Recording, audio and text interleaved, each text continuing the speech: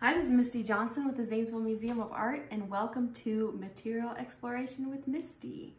So today we are going to be learning how to paint with modeling clay. And so when you think of modeling clay, you probably think of doing three-dimensional objects, kind of like this little kitty here. And while modeling clay is a really fun sculpture material, you can also use it to make some pretty great two-dimensional things, which is what I'm going to show you today. So we are going to be learning how to paint with modeling clay. And so this entire landscape was made with modeling clay, and I'm going to show you how.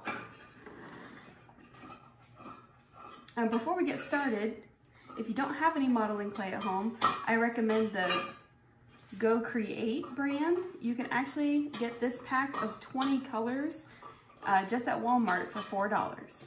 So it's a very inexpensive but really fun material. All right, so let's get started. So all you need to paint with modeling clay is a little bit of modeling clay, a pencil, and a piece of cardboard.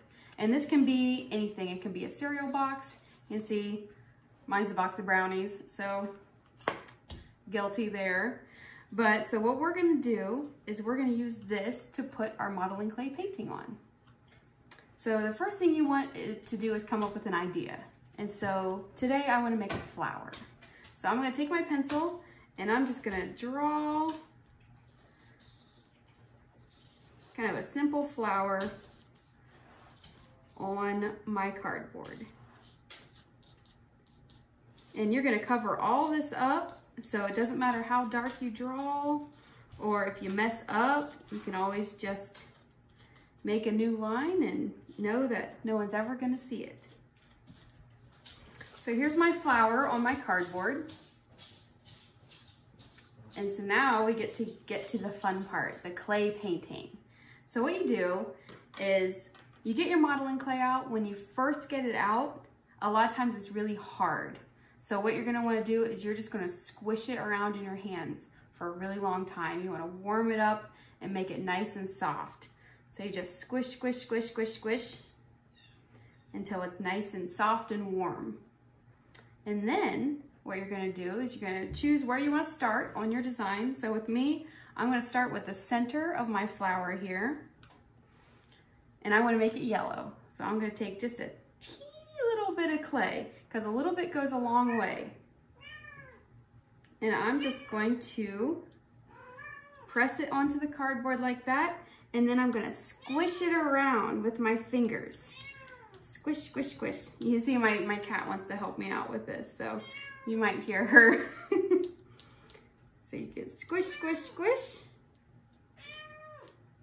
Hi, kitty. And so now I have the center of my flower done. See how simple that is? So now I want to do a petal, and I want to make my flower purple because purple is my favorite color. And I'm going to squish, squish, squish. Remember, this is a really important part because the more you squish it and warm it up, the easier clay will spread on your cardboard. So especially if you're doing really big areas, like with the sky here, you want it to be nice and warm so you can just spread and spread and spread. All right, so now I'm going to take just a little bit of purple, just a little teeny bit, and I'm gonna press that into the cardboard. So you see it's just kind of blobbed on there right now. Now I do the painting part. So I take my finger and I just spread that all around on where I want my flower petal.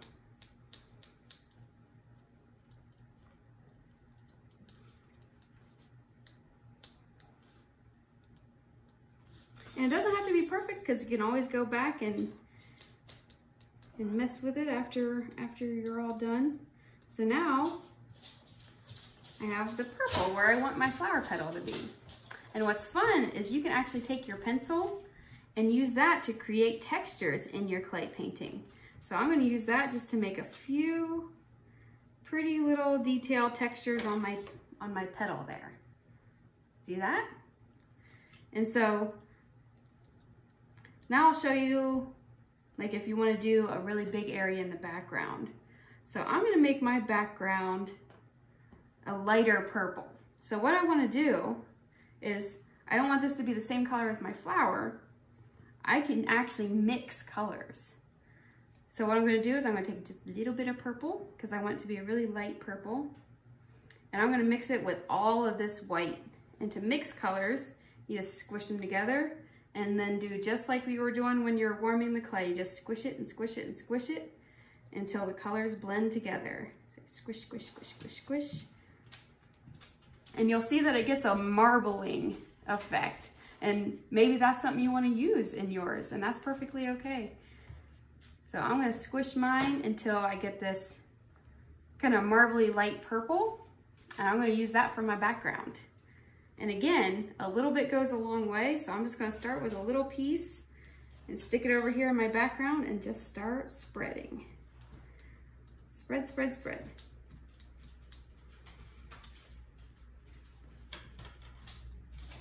And it'll take a little while, so I'm not going to do the whole background. I just wanted to show you how that would work if you wanted to do a large area like that.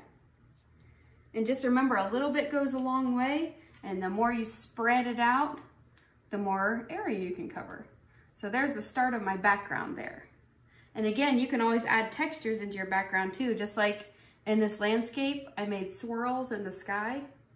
I just did that with my finger when the clay was still warm. So just swirled it around and created textures like that.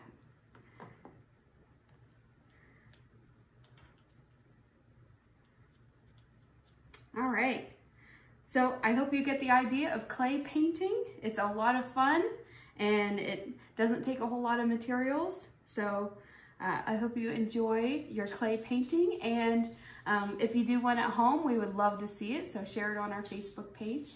And tune in next week, where I'm going to be working with scratch art that you can create at home.